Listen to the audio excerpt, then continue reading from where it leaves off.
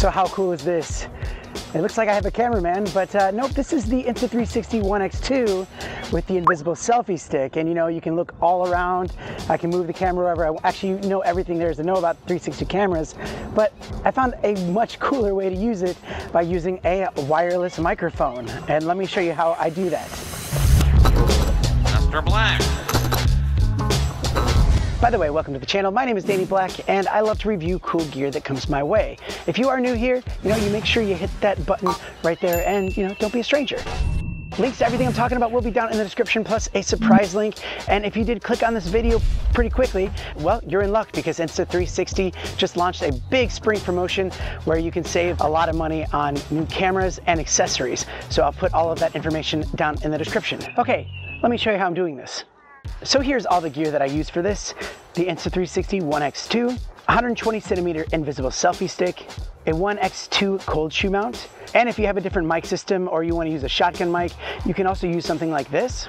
I'm using the Rode Wireless Go system, and to connect it all together to the Insta360 X2, I have this mic adapter that fits perfectly into the camera and a small TRS cable.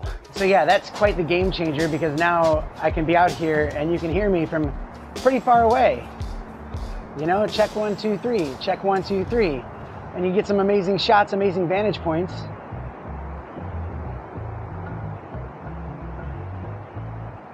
And that's really all there is to it. Now, one thing that you can do if you want to add another microphone or a lavalier is you just plug that right into the transmitter of your Wireless Go, like I'm using right now. I have a lavalier connected to it. Now, it's not a great one, so it probably could sound better, but you know, that's all I have. One thing you also want to look out for is to double check to make sure the cable isn't in view.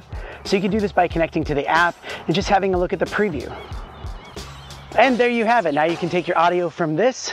This is the built-in microphones on the Insta360 X2 to this. This is the Wireless Go system going into a lavalier.